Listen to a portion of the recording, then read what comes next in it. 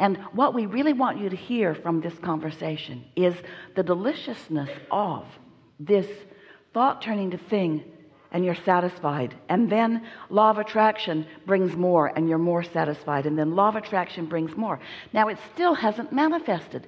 Hear what we mean? It still hasn't manifested, but because you're getting ready to be ready to be ready to be ready to be ready, you're satisfied all along the way. And friends, we want you to understand that this really is what living happily ever after means. Don't need it to have manifested in order to be satisfied. Hear how important that is. And once you get that, once you just get a little bit of that, and you can hold yourself there just for a little while, then what happens? The momentum grows, and now a thought even more satisfying comes, and now you're off and running. And then a thought even more satisfying comes, and then that impulse.